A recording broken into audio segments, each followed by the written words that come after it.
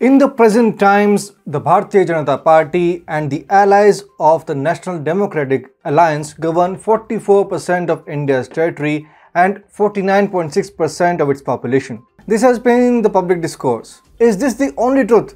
Or are there many layers to it? There is an imbalance in BJP's national versus regional popularity. However, the Modi-Shah led BJP has changed its game plan. Hi and welcome to TFI English, the national socio-political analysis arm of the TFI Media Group. I'm your host Piyush.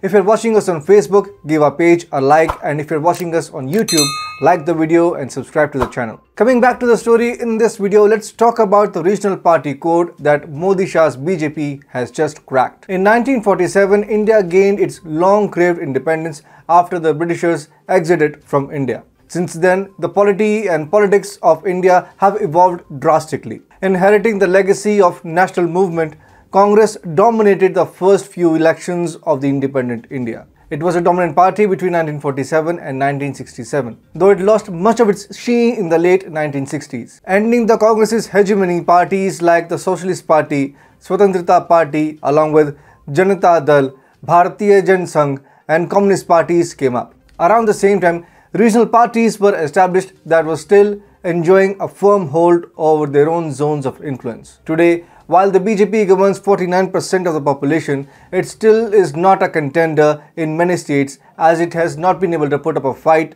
in front of regional parties. PM Narendra Modi's meteoric rise in 2014 reduced Congress to rubble as the electoral number was reduced to below 50. This was at the centre. The NDA alliance did not halt here. The BJP, along with its allies, went on snatching the bastions of Congress, be it in Rajasthan, Haryana, Uttarakhand or Madhya Pradesh, among others. From Maharashtra in the west to Tripura in the northeast, the Saffron Party has been expanding its horizon on the cost of Congress. Along with the Congress, the left parties have also lost ground. The Bharatiya Janata Party may have kicked out Congress from its impregnable fortresses, but the BJP could not win over the regional parties, barring a few countable exceptions. The NDA alliance tried to make its foray into the much-ignored Northeast, allied with the regional parties, and now has its government in almost every state. The formula applied here is snatching regional parties from the folds of Congress. The same alliance fails in South, except in Karnataka, where it defeated Congress. Be it Tamil Nadu, Kerala, Andhra Pradesh or Telangana, in every state BJP is insignificant in terms of electoral strength, and the power resides with regional leaders like Stalin, Vijayan, Reddy and KCR respectively. In Jharkhand too, BJP lost to regional Jharkhand Mukti Morcha. So, what is it like?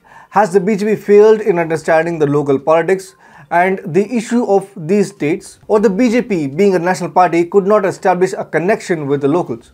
Well, the truth is entirely different. The regional parties ruled through a code that none could crack, the code of freebies. Every regional party banks on freebies, be it in granting loan waivers, free transport, or distributing scooters, laptops, cycles or mixer grinders. And Arvind Kejriwal is not the only culprit. Regional parties have been banking on freebies to woo voters of the state. And this is how the regional parties have turned their particular states into impregnable fortresses.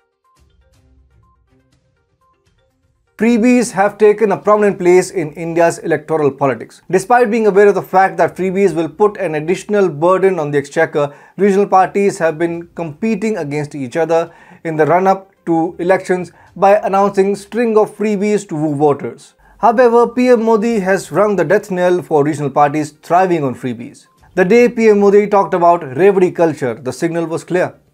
PM Modi has called upon the Indians to say a clear-cut no to the ones distributing freebies. PM Modi said, "The followers of Revdi culture will never build expressways, airports and defense corridors." And this is how the regional parties will meet their destined fate and will soon turn into history. Modi-Shah's BJP has hit the hammer where it hurts the most on freebies. An end to freebies will mark the end of regional parties, simultaneously marking the saffronizing of the states.